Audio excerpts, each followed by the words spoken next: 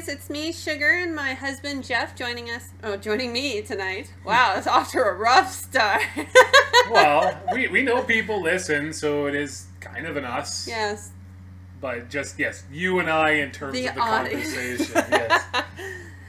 So tonight we were talking, and we haven't collaborated on this idea at all. We literally said to each other, what are your top 10s in regards to anime series, not movies, because that would be a whole nother discussion. And we wanted to talk about what would be our top 10s. And we wanted to see if we have ones that collaborate or ones that are totally separate. Because as we mentioned in other podcasts, we watch things together and separately. So I'm not really sure what he's going to bring up. I'm sure there's ones I can guarantee will be on his list. But there might be some surprises for me, but we'll see. I mean, yeah, we kind of will peruse. I guess we don't necessarily peruse each other's My Anime list all that much. We'll talk about things as we're watching them, and is that an 8 or 9, or is that a 5 or a 2 or whatever. I'll watch something and be like, you should really watch it, and he'll be like, okay, and then like a year later he'd be like, oh yeah, I should have watched that. I don't watch as much anime as you do, but that's okay. It's fine. That's maybe why our lists will be a little different. I would be surprised if there was anything on your list that I haven't seen anything of, but we'll see. We'll see. I'm pretty sure everything on my list is stuff that you have already seen. I would assume so, but you never know. Could be a surprise. And if there's stuff that we've both seen, we can both chime in on each other's and say what we liked, and then you can reveal where it was on your list. Yeah. We have a rough kind of hierarchy where things are, and obviously, like most anticipating lists, we'll start from the bottom and work our way up. It's because our number 1 is going to be the same, I think. Oh, maybe. No. We're both giving each other the shifty eye look of like, maybe. But, so we'll start with your number 10. My number 10, are we going to do honorable mentions first, or right towards the end, right before number 1? Right before number 1, I guess? Cool. Alright, because then we'll name off a couple of people like, oh, maybe it was this, and then, oh my god, it wasn't that, I was just an honorable mention. What a bunch of jerks! So, full disclosure, everything in my top 10 is either rated as a 9 or a 10 on my personal My Anime list. I would find it really odd. Some people will put, their favorites in, even though they will arguably, I don't think, critically speaking, it's the best, but it's a favorite of mine. So that's, I have it up there. I don't tend to do that. Yeah, and that's something we kind of glazed over in another podcast. I mean, glazed over in the most, brief sense. Brief sense. It's just the fact that I know a lot of people have had complaints over the rating system, especially on MAL, which is My Anime list, because a lot of people rate things in the sense of, I love this, therefore it's number 1 for me.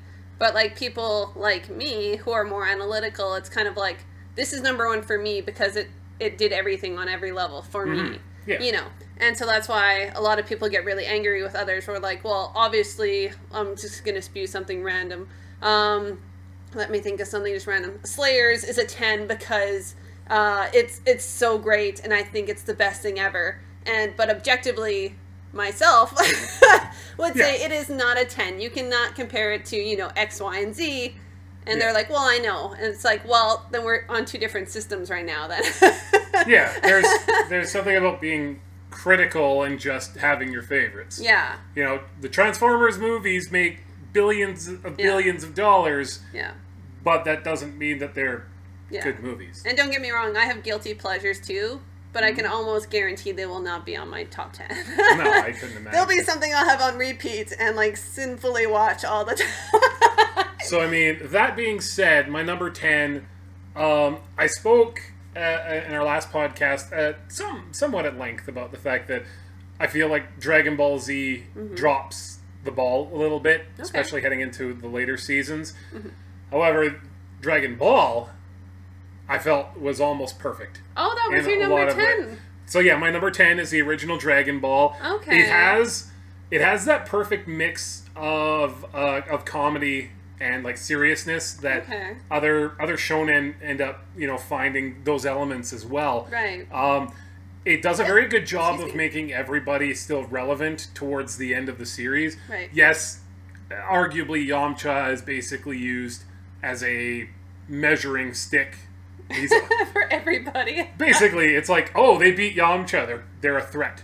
And so Yamcha, and that's the reason why they make a joke out of it on Dragon Ball Z Abridged, is because, Right. you know, Yamcha sounds disappointing. But beyond Yamcha, and even Yamcha, he wasn't that far behind. But, like, everybody kind of stuck around. They were important. You know, Goku wasn't just this god, which he is now. Yeah. He wasn't this god that, you know, is fighting against other gods of destruction, people whose job it is to literally destroy parts of the universe. You know, it's gotten crazy. There weren't any villains that the only reason they were relevant was because they were unkillable. You know, it was just strong fighters against strong fighters. And something that I really like is tournament arcs. And Dragon Ball basically had it where every second season there was a rather massive tournament arc that I felt was done very well. It put everybody where they were supposed to be. It had very good growth of the characters, and even characters that weren't physically strong, like Bulma, stayed relevant throughout the entire series. So it's 10 for me. I rated it as a 9 on my anime list. It's maybe a bit of a personal favorite. I can't say that it's you know, a guilty pleasure though, because I think it's an excellently crafted shonen. There's a reason why all of the big shonens now follow the template that Dragon Ball and then later Dragon Ball Z ended up using. Yeah, obviously this isn't in my top 10, and I say obviously in the sense that I found Dragon Ball, don't get me wrong, is nostalgic. It's good. It's kind of like we were talking about in one of the other podcasts. It's kind of like one of the early shonen, and that you're like, yeah, this was my first. This is great, but yada yada. I do find that sometimes with it, and why it wouldn't be in my top 10, I do enjoy it. I have watched it. Yeah, we watched it together. Yes, many times. I find that one of its problems is, in which I would knock any anime who does it, it just sometimes things last too long and the pacing's off. And I mean, a little bit. yeah, and I'd say that's probably my biggest knock, because the characters are likable. The artwork was good for its time. I find the stories itself were entertaining. But that would probably be, thinking of it right away, would be my knock, would be the pacing and the fact that things sometimes took way longer than they needed to. I mean, it doesn't get to Dragon Ball Z levels of No. ridiculous on those terms. We've been scarred by Dragon Ball Z. I'm not familiar as much with the manga. Like, I never read the original Dragon Ball manga, so I'm not sure if there was a lot of filler or anything like that. They definitely, because it was serialized and, you know, every single season had to have a certain number of episodes, some moments were made to last a little bit longer than they probably needed to be. On the whole, I never felt it was egregious. It never dampened my joy of what was happening. Whereas I felt with Dragon Ball Z especially, there were points where, during like the Frieza arc, where I was like, it's getting to a point where I'm not enjoying it anymore because of how long drawn out it is. And I never felt Dragon Ball ever hit that point. Right. And no, it's not as bad as Dragon Ball Z levels, because I found even the filler that was in Dragon Ball, from what I remember, still seemed to flow. It was okay. It's just the fact that it just seemed to have pacing issues as well. Not as horribly horrendous as Dragon Ball Z, let's reiterate that. But I and it's lots of other... Any anime that gets serialized like this, it usually ends up having that same problem. I mean, even the original Fullmetal Alchemist has got some pacing issues. Right. All of the big ones, I would argue, to an extent, have some pacing issues.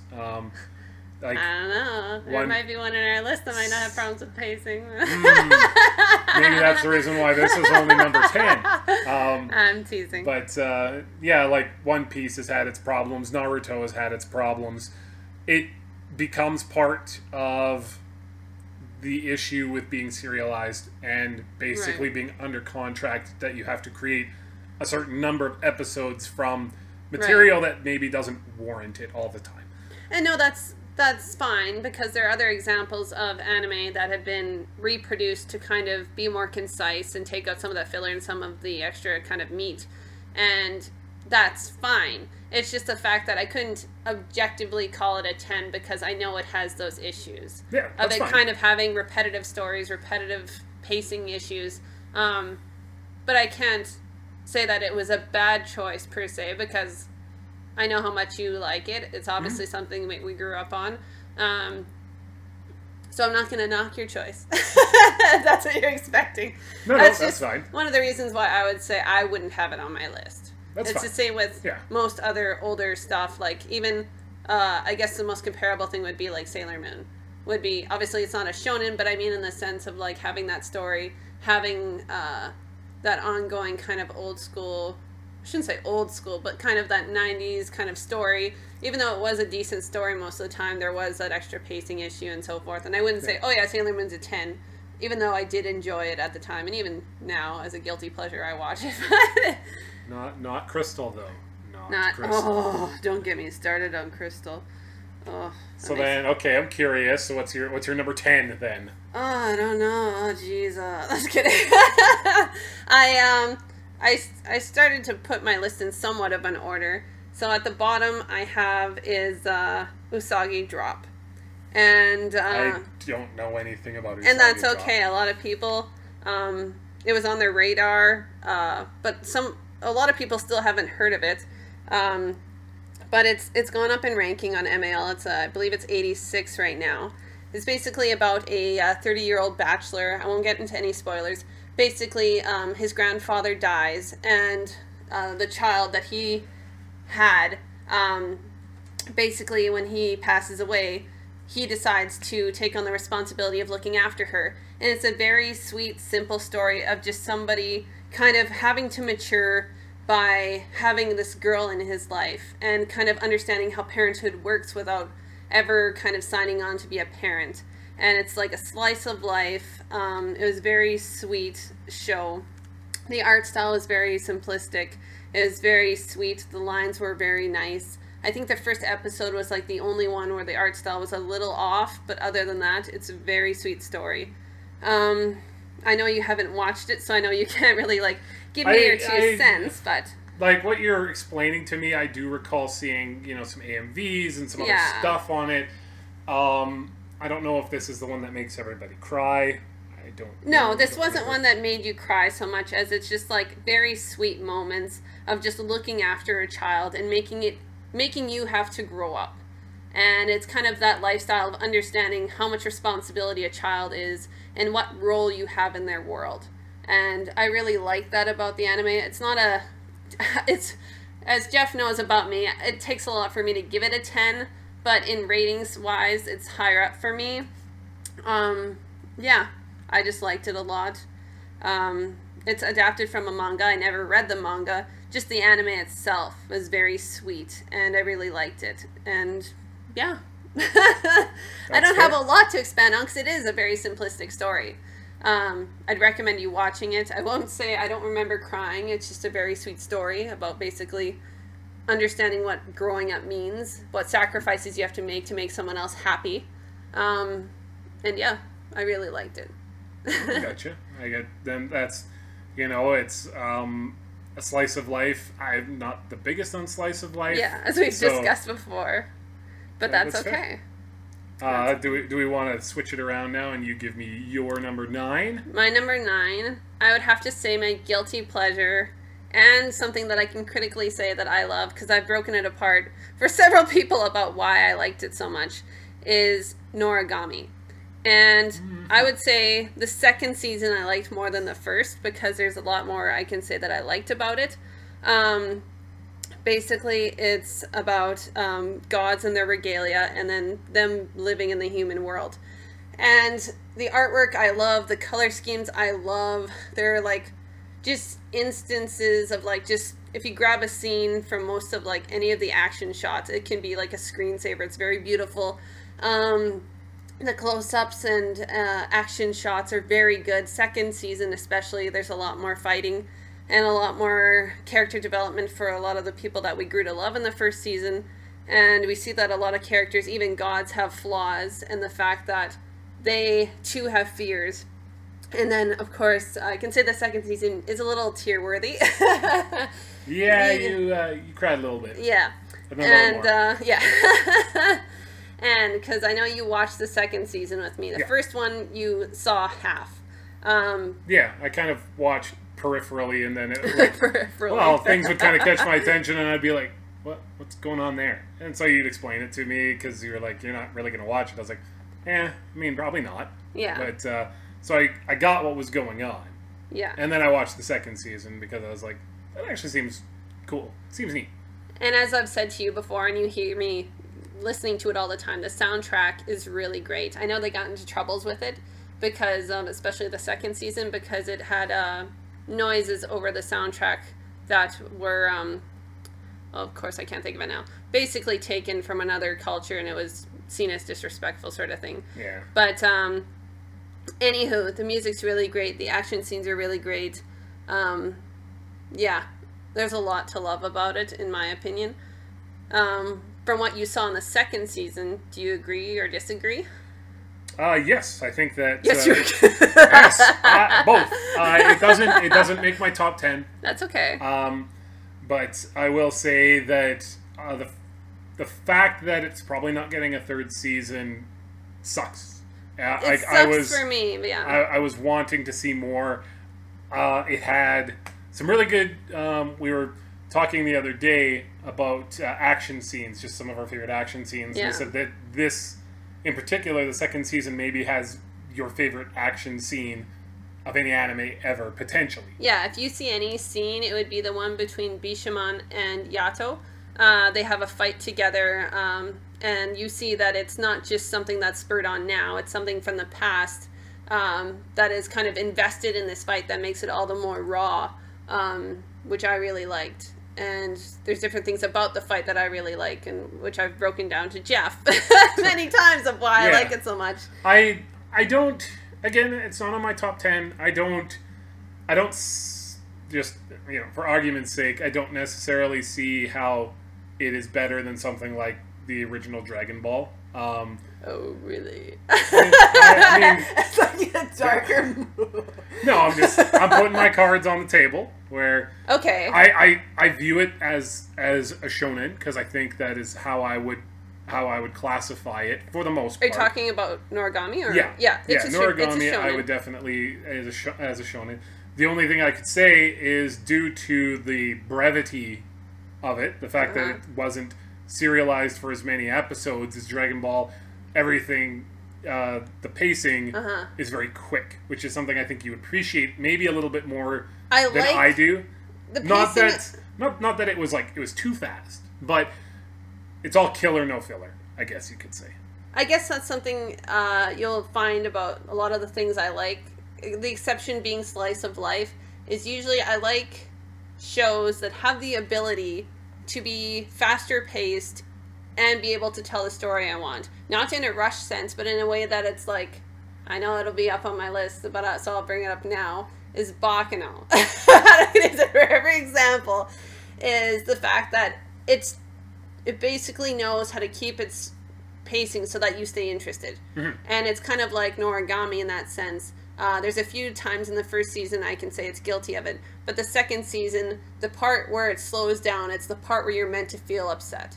And I can appreciate that. And then when it starts stepping up again, you're like, holy smokes, there's a lot at stake here. And that's something I liked about Noragami.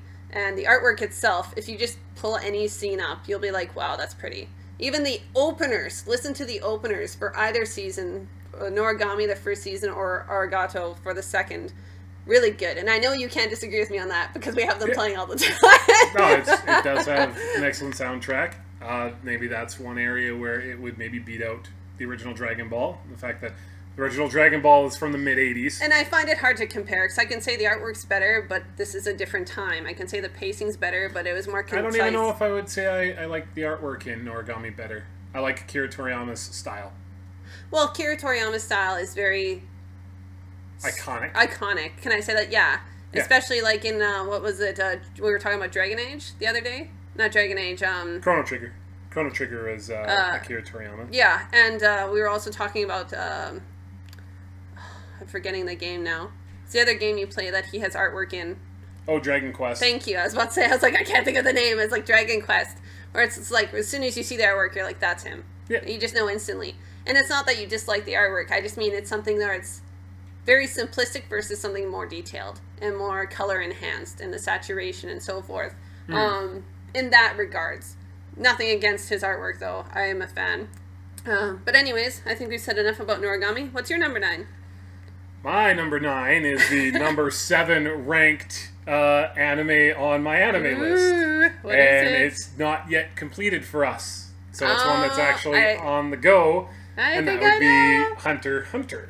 You know, I was thinking about honestly putting it on the list, but I was like, oh, I had this list before. Maybe I should keep it because there was a reason for it. And we haven't finished Hunter x Hunter, and I never like putting things in my top 10 that I haven't finished. So, but I can totally understand. Sorry, go ahead. Tell us why. It hits a lot of the same sort of principles that that I really like just about a good shonen in general, which is that characters are inherently, most of our characters anyways, are inherently fairly equal, but it has a very good, I think Giguk was talking about it. I don't know if that's how you pronounce his name. I apologize if that wasn't it, Giguk. Either way, we're fans. But he was talking about it creates a very excellent power system. Dragon Ball is all about, it's ki. Everything is about ki energy, and so it's very kind of black and white. You have more ki, you win. Here, you've got a bunch of different types of essentially energy manipulation that are all happening at once. Right. And none of them are inherently more or less powerful than the other. They are just different approaches to combat and to life in general. Right. And so I love the fact that it isn't just, this person has more power than this person, therefore A is greater than B. Right. It's like, no, it's more complex. So that makes it a lot more interesting just in terms of watching the combat happen. Hisoka is one of my favorite villains. I love him. I mean, at this point, I guess you can't call him an anti-hero. You can't even necessarily call him a villain. He exists. He's almost like a force of nature, where he just exists, and his whole idea is, I want to fight people that are really strong. There isn't anything inherently good or evil about it. I just want to fight them, and I will go to whatever lengths I have to in order to fight these really strong people. So he's fought people who are, our typical heroes. He's fought people who are our typical villains. He just wants to maybe, see some interesting stuff, fight some interesting people, learn how to be the best. That's Hisoka. And then there's other villains who have other, nefarious ideas behind them. There are some who they're just jerks. It's a very complex world that exists, and our main storytelling is just done through two people who, from what I can tell, from what I can gather, they are never going to have the Goku and Vegeta complex, where if you're not Gon or, oh my goodness, I'm blanking on his name. Oh, Killua? Yeah. If you're not Gon or Killua, you're nothing. Dragon Ball Z ran into that problem. Naruto ran into that problem. Lots of different anime run into that issue. And it doesn't feel like that's ever going to happen with Hunter x Hunter. Where we are right now, I can honestly say what you said is how I feel as well. Hisoka, I would definitely say, is a villain. He's done some pretty bad things. Even from what people have said, he's done some bad things, even if it's at his own, mission to... He's, hurt people badly and, killed them to kind of just make a point, as far as I remember. So I would definitely say he's a villain. And he's definitely all about himself, even though he shows intrigue in the boys and not in an in a really fighting way. And it's even though some of the scenes are odd. Let's just say it at that. But you can look those up by what I mean. But anyways, I like that there's kind of like in video games where there's like a spider web of how things work. You know what I mean? Ironic spiders. I guess you'll know when you watch it. But anyways, just kind of like how everything kind of spans out where it's like, okay, if you have this ability, then you should be able to do these things. And then if you do this, that means that it works against this other ability. Where things are well explained in the sense of how things should work. In the sense of like, okay, if you have this ability, you should have an upper hand on this kind of person. Say like somebody who's a, an enhancer, or somebody who has another ability that is on the opposite side of the spectrum, so to speak. It does a very good job as well of creating essentially mythical people who seem to somehow break the rules. Because we were discussing it earlier with a certain character, and I still don't understand how how their abilities work, and how they can almost break the very laws that the world are predicated on, but then that's the reason why this person is so a mythical person. Like, everybody's heard of them. Everybody's like, oh my god, this person is above and beyond what we even understand is possible with Nen. That's their power. It's key in Dragon Ball Z. It's like Ren, Nen, and basically all the kind of abilities, auras, and kind of powers. Yeah. But yeah, I remember, but even though I like that because you were confused about this character, and I won't get into who it was, but I like that I was able to explain it to you because I'm like, well, because of X, Y, and Z, this makes sense. You know, it's not just he is what he is because of this. It's like, oh, well, yes, this is this, and within the rules, within the rules we're given, that makes sense. You know what I mean? Yeah. So I understand, like, everything so far. And another thing I appreciate about things that usually make it into my top 10 or even my top 20 are things that try and make sense of the world that it is. It's not just, this is what it is, and people just kick ass because they can. It's like, well, they have to have these abilities. They have to have these precursors. They have to be able to do this. They have to build up this ability. You know what I mean? And so I appreciate that. I also like that our main characters are very likable. They're driven by different goals. We've seen them come together and separate many times for their own kind of objectives. Which I really like. So I understand that. Not on my list, like I said, not usually unless I'm finished it, but I can see it definitely making it, creeping onto my top 10 list in the near future. It's already on 9. My number 8 is 100% on your list because you already said it was. my number 8 is Baccano. Oh, it's so low! Oh my god. Okay. It's so low. It's my 8th favorite anime of all time. I'm a heathen. I guess in my mind, I'm like, I've done so many like critical analysis, just like, obviously I've only done one on the channel, but like to my husband and to other people where it just blows my mind. I'm like, how can you not find it that awesome? Mine, I have it ranked at number 3. And that's okay. I knew you would have yours higher. But, Let's hear why I really you think Baccano is 8th. I'd love to hear. Why it's only 8th? Is that yes. what I'm trying to argue here? Yes. I feel, I won't argue you. you have argued about pacing before. The problem that I have when and it's the same thing, people who love video games will hate the fact that I didn't like Final Fantasy VI as much as a lot of other people. There are too many characters, and so it forces me to watch stuff about people who I don't care about. And especially when you only get how many, like 16 episodes if you count like the OVAs. Well, and stuff if you like count that. the OVAs and stuff, and then also they've had some specials. Sorry, my phone is just kind of going berserk right now. I think, wow, I've watched it how many times and I can't even think. I want to say it's 12, then plus the OVAs. Wowzers. It is another 3 or 4 for me? It's, okay, the season is 13, and the OVAs is another 3, so 16.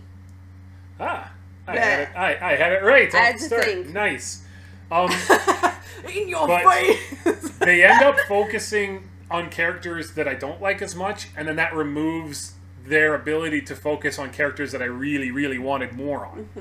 And that would be my main issue. The fact that I couldn't name you all of the characters now, I think that shows why, but, as great as it was, it can't be higher than this. Is I can, for spoilers for something else that's going to pop up on the list, I can name you all the main characters in Cowboy Bebop. I couldn't. There aren't a lot, so let's get that clear. You should focus more on a smaller cast than having essentially one episode per character. Okay. That's my critical analysis. I love when it hits really hard. It's really good. It has exceptionally good combat scenarios. I feel sometimes it's a little clunky when it brings in the mystical, the essentially magical elements. Right. I almost would have appreciated it more had they gone just simply for the straight sort of gangster story. Right. As opposed to bringing in this mystical element that exists. So that would be the reason why I don't have it rated as a 10 out of 10. I have that again as a 9. I really enjoyed it. It could have been a 10. It could have been a lot better. If you would have cut, let's say, three of those characters and then focused more on, like Jacuzzi. I wanted more time with Jacuzzi, and I didn't get as much as I wanted. I see. And so that's the problem that you run into when you have so many characters. Even if you think that you've hit them all really well, at least for me, some of them were a miss. So I'll start off by saying I love you. Just kidding. I kidding. love you too. No, I'm teasing. I can understand why it's not for everybody, as most things are. I find that, especially if you're watching it for the first time, it's hard not to watch it and not binge it because there is so much going on. And I know with you especially, you like to do other things while you're watching anime. Not as a passive viewer, but in the sense you're like, I'm just going to grab a bite. And that's almost impossible if you're just watching it. You basically have to stop it, leave the room, come back, start it up again. But I can understand why it's not for everybody. It's very fast-paced, but that's something I appreciate, not for everybody. Why mine's at number 3, and I've gone through so many reasons, just in passing and in the critical analysis and so forth. What I love a lot about it is there's so much to it. And that's something I appreciate. It's like no matter how many times you look at it, there's always something else. I can honestly say when I first watched it, and I can still say to this day, the only kind of clunky part, and it's very minor, is kind of the part where, no spoilers, where they go back to the very furthest point in the story, I'll say that without spoiling anything, is that it's kind of happens suddenly, rather than most of the time skips and so forth happen very fluidly. Has some fluidity, sorry.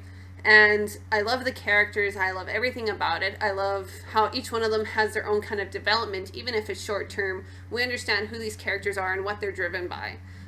Especially one of my favorites is Claire, the rail tracer. And I won't say anything, but there's a lot, there's a lot of depth to these characters. And even if you watch it as many times as I have, which is probably an unhealthy amount, it's there's so many speeches that even if they seem very insignificant, you rewatch it and you're like, wow, that was really powerful, or that meant a lot to what's going on, or what will be going on. And again, I find it very ballsy that they put the ending first and then go from there. I love the animation for the time. It was very lovely. The music, the soundtrack was bitchin'. I listen to it all the time. I never get sick of rewatching it. It has lots of rewatchability. There's almost nothing that I can say really bad about it. And you can't make me. Just kidding.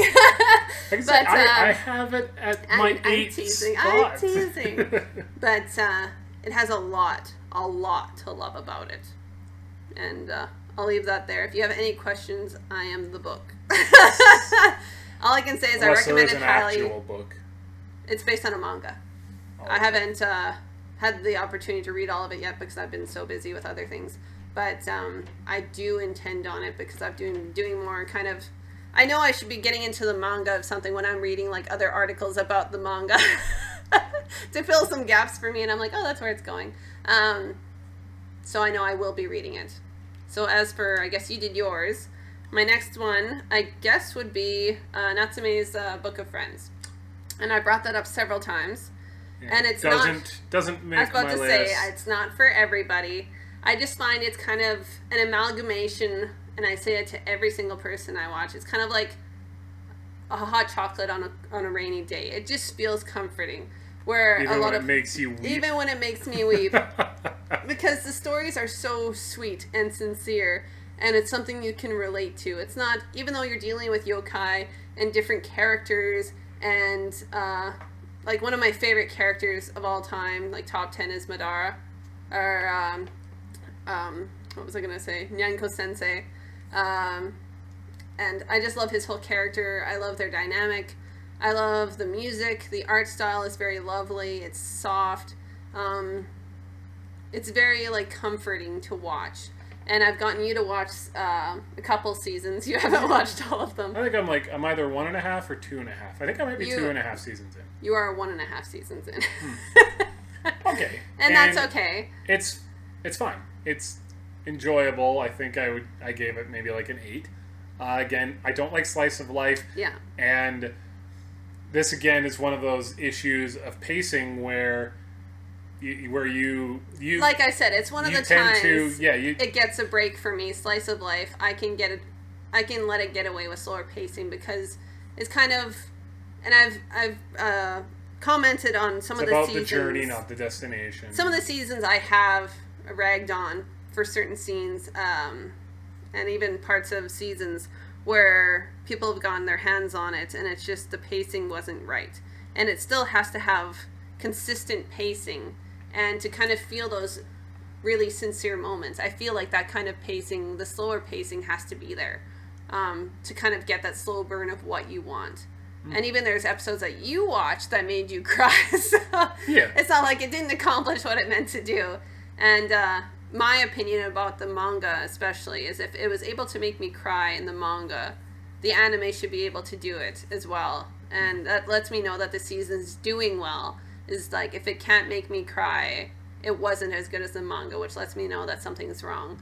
And that was with not the most recent season, but the season before, where I knew... Season 5, I think. Yeah. Where things kind of hit the fan a bit. But everything else has been really good. Yeah, I guess I should give some premise, before. It's about this guy who is able to see yokai and runs into a kind of a Lucky Charm cat who has the spirit of a... I guess I don't know how to explain it. It's kind of like a yokai as well, but a very powerful one. And he kind of protects Natsume because he plans to get the Book of Friends at some point. But you see, as the story goes on, that objectives and goals start to change, and we see the character development, and it's very sweet. Yeah, I liked the idea of, again, villains and villainy happening, and they gave you little clues that maybe something was going to be going on, and then they would drop it entirely for essentially like a season. It felt like, so that was where I had my pacing problems. And maybe that does improve a little bit as you move on, but definitely for the first season and a half, I was already to the point where I wanted some sort of, not even closure, just some sort of indication of what was actually going to be happening beyond, here's a story, here's another story about a different yokai, here's another one. Right. Yeah, and I would liken it in some ways to, oddly enough, Buffy the Vampire Slayer. No, hear me out. Just in terms of, Buffy to me got really good when they stopped being a monster of the week and started having the overarching themes and like episodes that would run into each other and have essentially like a big plot for the entire season. And I just didn't feel like that was coming at all with Natsume, and I was like, okay, here's another yokai, it's the yokai of the week. The story usually is pretty good. Sometimes it'll get better than, pretty good. But I just wanted to get to, you know, what is the point of season 1 versus season 2 versus season 3? Right. If all it is every episode features a different yokai and here's their story. Mm-hmm. You know, why even have it? Why even have it be different seasons if there isn't something different happening? If there isn't a different arc happening? And I'm sure, you know, that does happen. You've told me that that does come along. I was about to say, it's very slow paced on that front. I can honestly say yes. We're on the, well, obviously we finished the 6th season, and there are still big questions that haven't been answered, but it's the same with the manga. It is a very slow burn. We do have an underlying story, but the story is more about the adventure and getting to that character development. And it's about the journey, not the destination. Yes. And so you have to go into it being okay with not getting answers right away. 6 seasons, and some of the biggest questions haven't been answered. But it's kind of a satisfying wait in the sense of it's just so pretty, and there's so many characters, and there's so much development, and it's understanding, kind of like just understanding yourself of what you're looking for in life, what kind of friends you're looking for, what your friends kind of say about you, and so forth. I just find that a lot of the short stories are very lovely. Yeah. Well, that's fair. And it's one of the few exceptions where one of the slow burns that gets me. It's fair. I guess number 7 for you. Number 7. Yeah. What? I think we were on number 8 there, if I'm not mistaken. So now I'm just reading from my list. I didn't have them in exact order, so I was like, was it? Okay. We're jumping to 7 now. Okay, so we did Natsume's Book of Friends. So I guess my next one, it's just because it's been a while, is Cowboy Bebop. See that chaps me a little bit that you have it at number 7. Cowboy Bebop. For how highly you rank Baccano and how it takes some inspiration in some regards. What inspiration? I would love to know what part of Baccano was taken from Cowboy Bebop. Music. Oh my god, that's the only thing. And it's not like taken from it. There's other people that started doing jazz. Like, get real. I'm just saying that it's definitely there. A lot of the fight choreography is very similar to what Cowboy Bebop does. Just saying. But that's okay. Fight choreography, there's different fighting styles. Never mind. Not going to get into it. Go on. Okay. Just for reference, I have Cowboy Bebop as number 2. Yeah. And for me, it's kind of been... I find it funny that we just basically switched those two on our lists. I have Baccano a little lower, you have Cowboy Bebop a little lower. Yeah, and it's more of like a time thing for me. Like, Cowboy Bebop's always been really good, but the more I watched it, like, don't get me wrong, I still watch it a lot. Haven't been lately, but, like, it's one of those things where the more I watch it, I'm like, well, it did have those issues. You know what I mean? Where I'm like, I wasn't a huge fan of the drug episode. I wasn't a huge fan of, like, some of the slower pacing in it. But I'm not saying it was bad by any means, because obviously it's on my list. There's a lot to love about it. And, I mean, I think you've made it, at least to me, you've made it clear that you're not necessarily the biggest fan of this genre in general, the space western. A lot of the space kind of...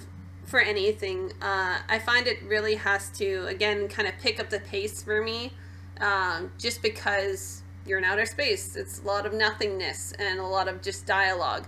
And it's nothing's wrong with dialogue. I just mean for me to be, like, thoroughly kind of involved in it, I would like it to be a little more... See, and I feel that Cowboy Bebop utilizes that emptiness in a way to examine the characters more strongly, because in comparison to something like Firefly, let's say, Firefly spends a lot of time in the reaches of space and trying to be away from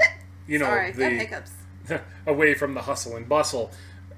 A lot of Cowboy Bebop, yes, it takes place in space, but a lot of it, they're landing on Mars or other places to go get a bounty. Right. And so I would say, in comparison to other space operas, or space westerns, whatever you want to call them, it doesn't spend a very long time, in space. So I think it uses that time very, very well to kind of slow everything down, because Cowboy Bebop, if you didn't have those moments, it is very fast moving. It is extremely quick. I don't find that, though. I find that there's a lot of lingering moments of, like, I can remember, like, specifically shots of, like, just shots of Ein, or shots of Spike being, like, being in bandages on the couch, and kind of having that shot of him there.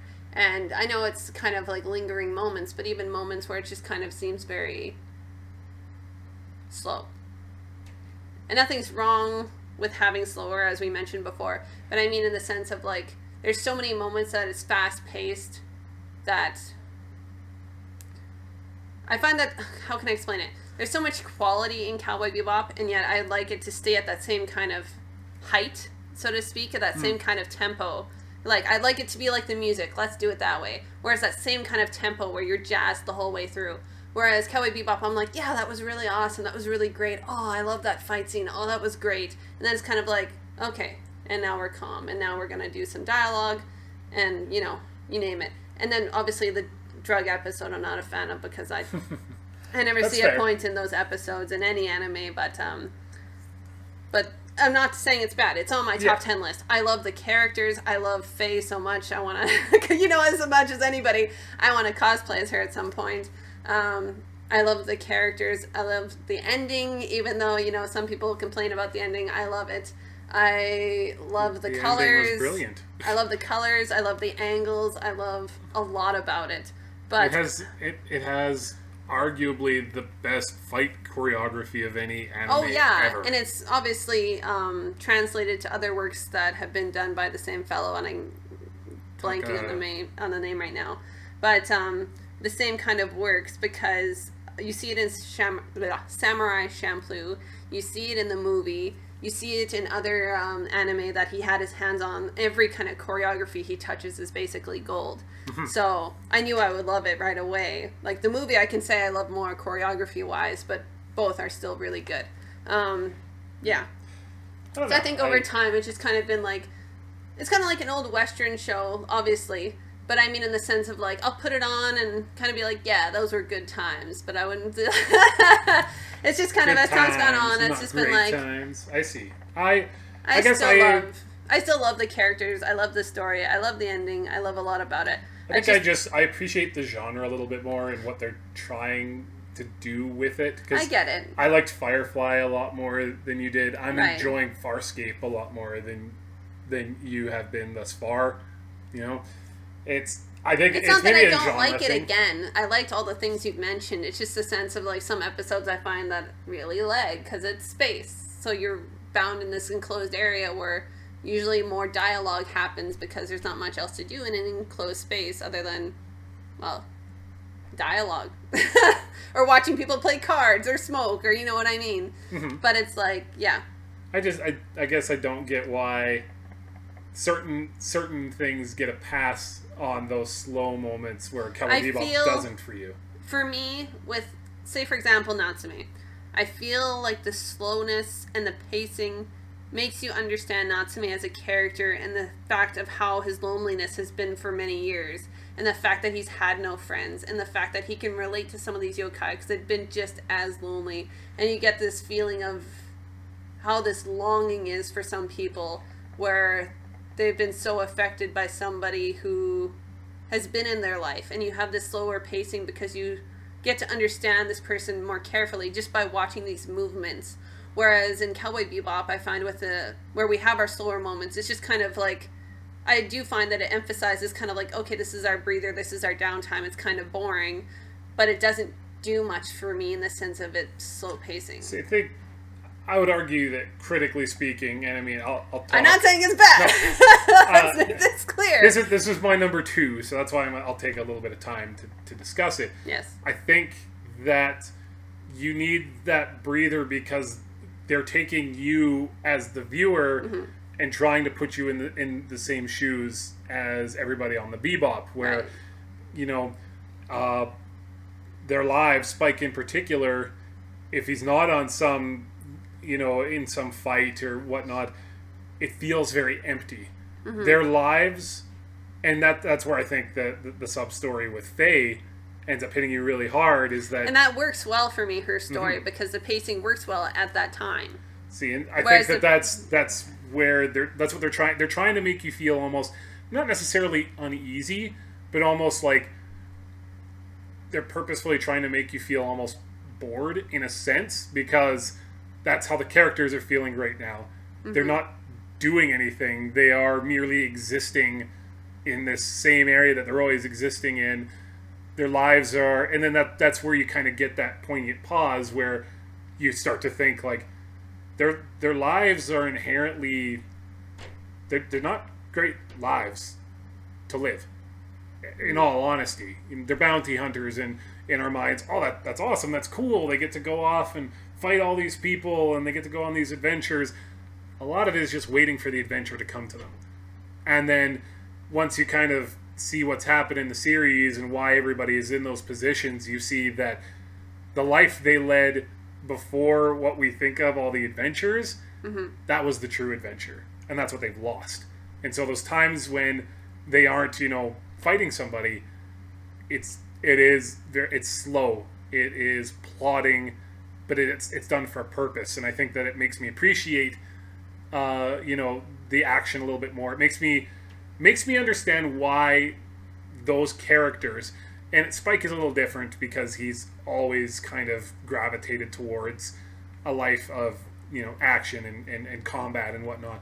But even somebody like Jet, why they would really appreciate the insanity that comes with their job. But even then, I don't feel like, when you say the word insanity, it doesn't reach levels of insanity for what I'd expect for them to be doing as bounty hunters. What? Good. What do you mean, what?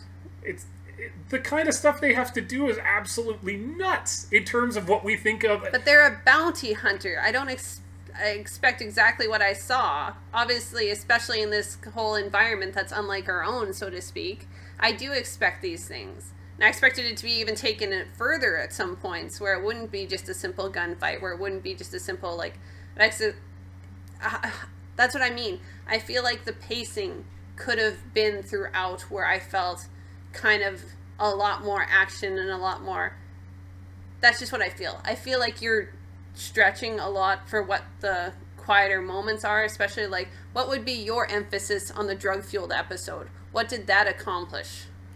In the end, I feel that it accomplishes the goal of more introspection of the characters and what they fear and what, because essentially, the mushrooms, made them see all sorts of weird stuff, and there's a lot of symbolism in that episode that I need to rewatch it again to break down everything. But I felt the entire time that it was showcasing things that they feared and that they were worried about in their life, because essentially we haven't seen, to that point, even somebody like Faye, who we know is tragically flawed in some ways, we'd never seen a sensitivity in them. We hadn't seen that, of course they're afraid of something. Spike, you would have never thought was afraid of anything, but you definitely see through, the drug episode, as you call it, what things scare him, what things really impact him in the deep recesses of his mind,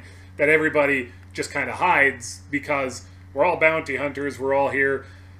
Jet, in particular, mentions all the time to Faye, and then Spike sometimes, where he's like, we're not friends, we work together, we're co-workers, we are, kind of screwed together, we're not necessarily, so that they don't open up to each other.